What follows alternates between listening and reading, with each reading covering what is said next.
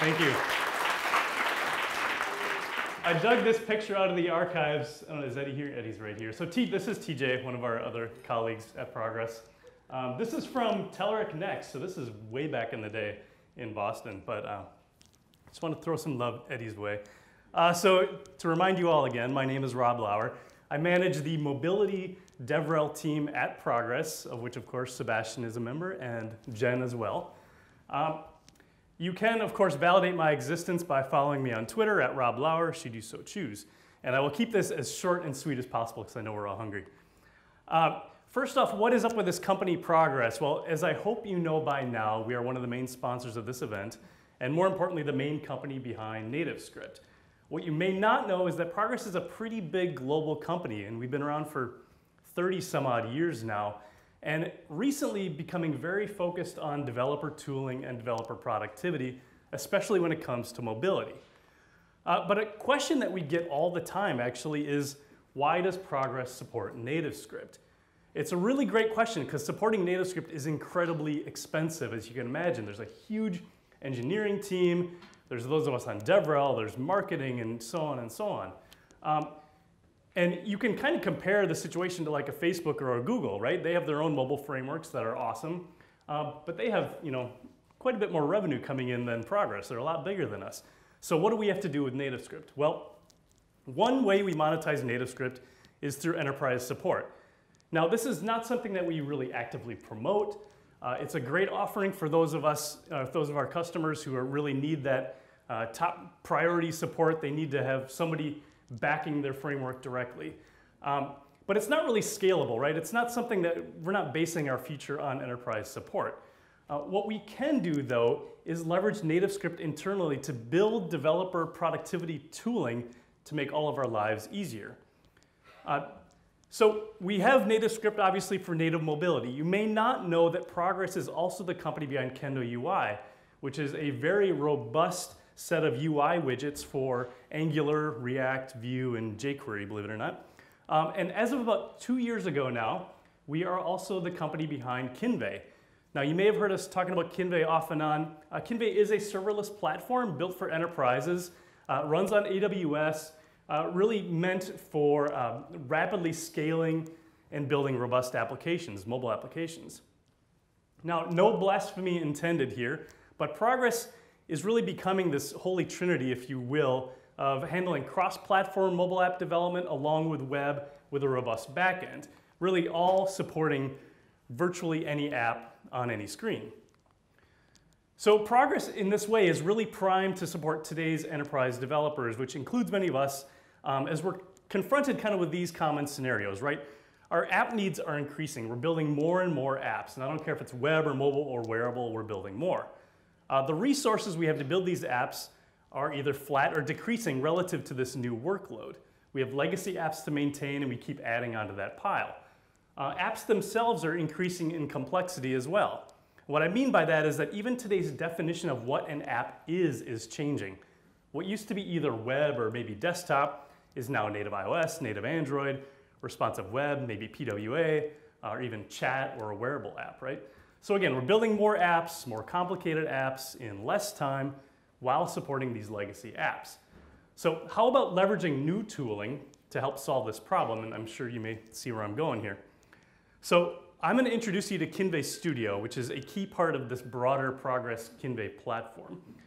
Kinvey Studio is going to enable us to create apps for multiple platforms from a shared JavaScript codebase. And this includes, obviously, iOS and Android from NativeScript, web, and even chat. Kinvey Studio is focused on low code. Now, don't be scared by this. This does mean code generation, which I know we all have horrible fears of, but unlike other code generation tools, the code generated by Kinvey Studio is pretty, and I would even say developer approved. We are building on top of existing open source frameworks like NativeScript, like Angular, like Kendo UI. And at no point do we ever lock you into this tool. You're free to come and go as needed. You can start in Kinvey Studio, you can go to Visual Studio Code, you can go back to Kinvey Studio as needed. And the backend is, of course, built on this performant Kinvey platform all running on AWS. So instead of talking for my whole time, I'm going to probably make a huge mistake and do a live demo. Let's see if I can head over here. So this is Kinvey Studio. Now, I'm going to caution you, this is a brand new product. It's still in beta. It's still being actively developed. And what I've done here is I've already initialized an app, but I'm going to show you the Create App screen really quickly here because there's some important aspects to show off. When I'm starting an app, I, of course, just want to add an app name. Importantly here is the location of the files. Now, I mentioned there's no lock-in. So when you initialize an app with Kinvey Studio, everything's stored in your local file system. That means you have full access to these files. We're not sending them to the cloud. There's nothing proprietary with these files aside from some additional metadata that we provide. Now, one thing I don't want you to be afraid of here is the Kimbe Back-End section. Let me clarify this. When you create an app with Kinvey Studio, you associate it with data.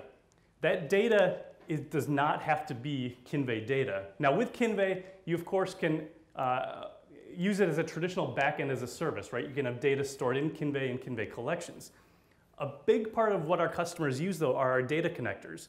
So using Kinvey, you can connect to on-prem legacy data stores, SQL Server, Oracle, MySQL. You can connect to cloud data stores like Salesforce and SAP. You can do a combination of all those. You can leverage our cloud caching and offline access by default.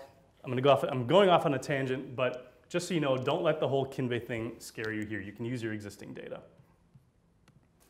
So what I've done here is I've initialized an app, and what I've done is created a new web view, and I just threw a grid on this view. And now this grid is associated with what I have a claims collection. So I'm pretending I'm an auto insurance adjuster, if you will, and I want to see some auto insurance claims. That's all I've done. It took me, honestly, about 30 seconds. So what that did is it gave me this grid. Now, is this the most beautiful, amazing app you've ever seen in your life? No, but honestly, it took me 30 seconds to go from nothing to a web form with this grid, the Kinvey UI grid, accessing real data. So it's pretty cool. Now, I think that we can go in and make this a little bit better. And let me add a new view here. I'm going to add a blank view because the blank view lets me really customize this. I'm going to make this a chart. And on this chart, you see I have all these UI widgets I can choose from. So you can drag and drop your way to any kind of interface that you can imagine. In the interest of time, I'm going to keep this as simple as possible, and I'm going to associate this view with a data source, and that data source is going to be a type of my insurance claim. And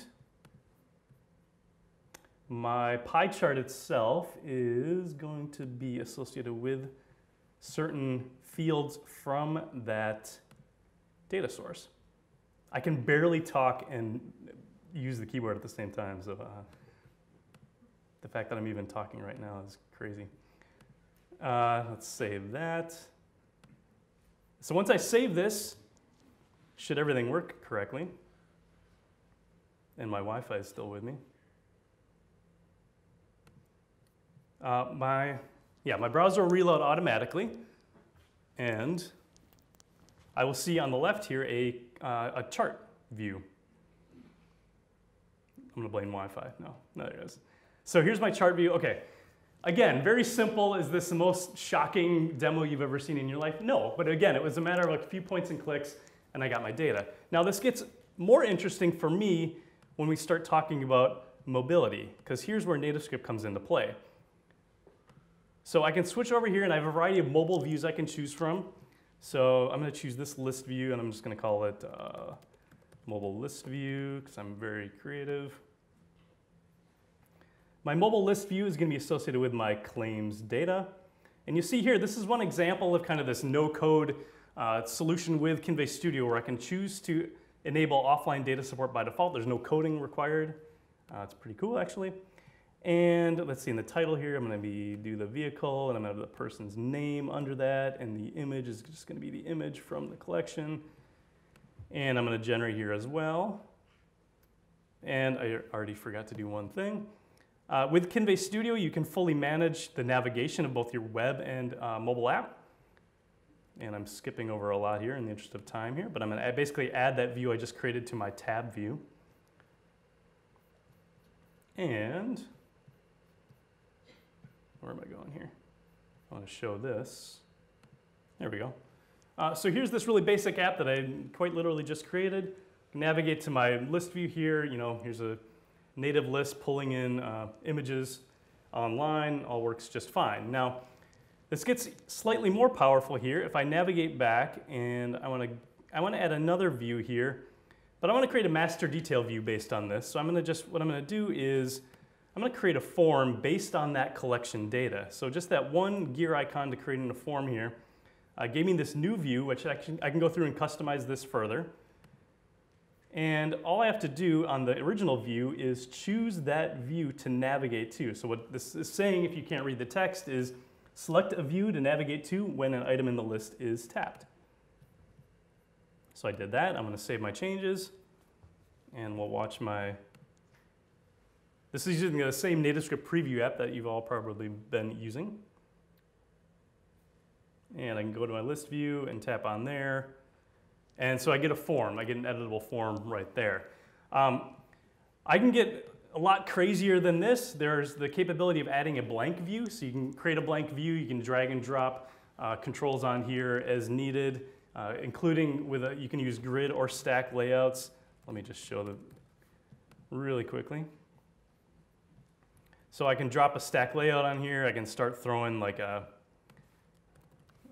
image on there and all that kind of good stuff. So kind of what you expect from drag and drop. This interface that you see right now, actually I think it's pretty ugly, but it's going to improve dramatically in the coming days and weeks.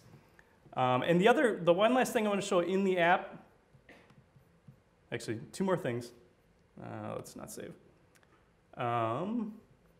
Again, I mentioned the ability to create a chat view. So this Kinvey Studio integrates directly with Kinvey Chat, which is a really, really awesome new way of creating chatbots for web and mobile. In fact, Sebastian has a fantastic tutorial that he just wrote on using Kinvey Chat, really well worth taking a look at.